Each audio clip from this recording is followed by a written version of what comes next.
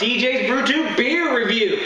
You know what, guys? I've been brewing all day long. It's hot here in the house. I cleaned up all my mess before Mommy got home and gave me shit about brewing. Does that ever happen to you guys? When the wifey comes home, Mrs. isn't too happy about the brewing mess? You know what I'm talking about. You feel me? Yeah, that's right. So, what are we going to do for our reward beer? You know I like to have a reward beer. Well, we're going to go to Wallerstein, Germany, and we're going to have Fürst Wallerstein Brauhaus's 4.7 Zwickelbier.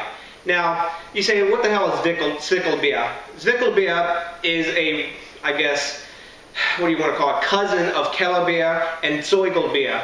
And it's sort of, I guess the best way to describe it, this type of beer, Kellerbier and Zwickelbier, is like the real ale of England.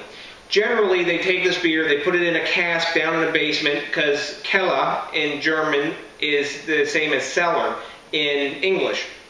They put it, they age it in the cellar or Keller, and then they drink it directly out of that. Now, generally, these beers aren't carbonated because they loosen the bung that is on the cask that they're in, and some of the CO2 escapes. So they're generally easy drinking beers, unfiltered, not super hoppy. They're like sort of a floral hop.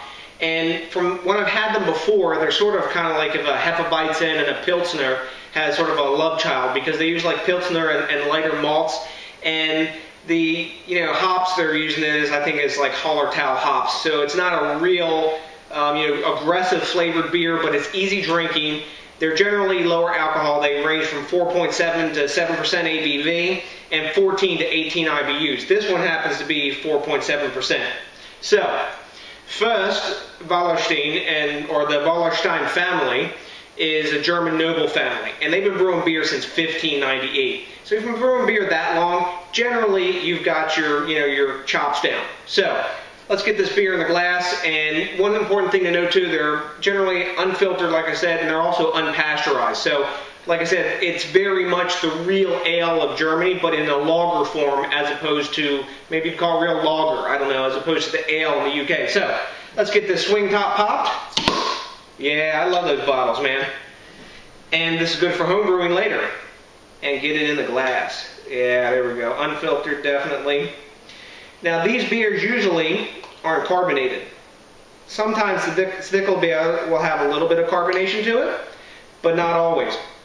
Also important to note the date is on this bottle, and it's good until February 19th of 2014, so this one's super fresh.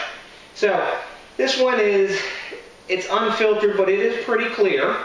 It's got a solid about 2 1/4 finger head of super tight white bubbles.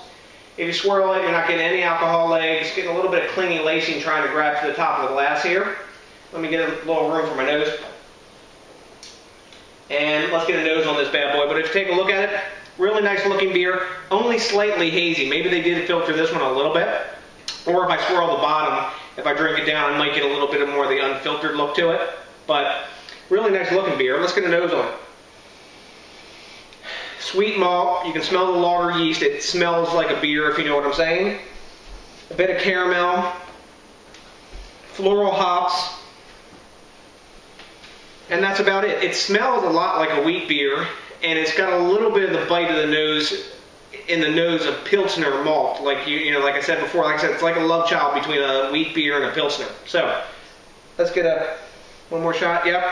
It doesn't have a cardboard smell. It doesn't have a corny smell or a cheap lager smell. It has an all-grain lager aroma.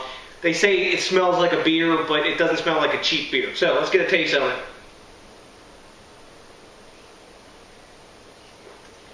Wow, that's real easy drinking.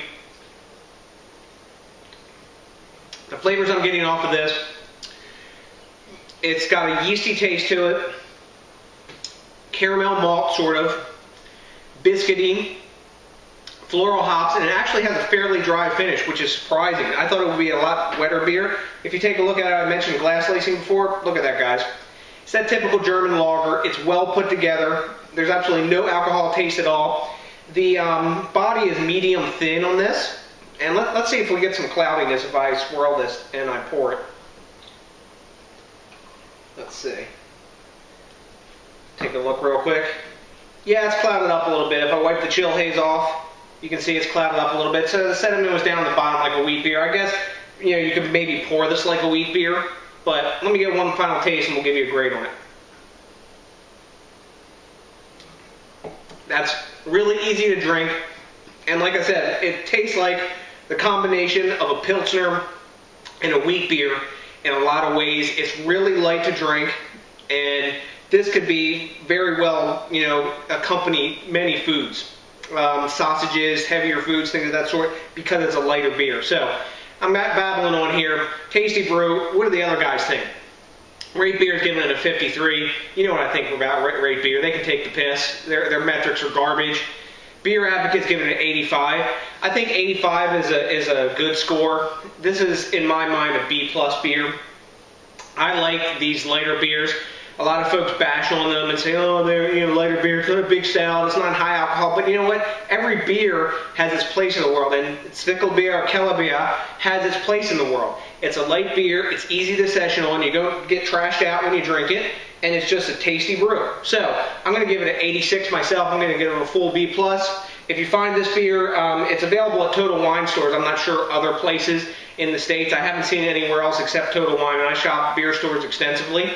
Total Wine, they've got like 91 stores, so odds are maybe in your state there might be one. But until the next time, guys, we got to talk about something important. We got to talk about thinking globally. We got to talk about drinking locally. Hell, I'm thinking globally today. I'm drinking some German beer.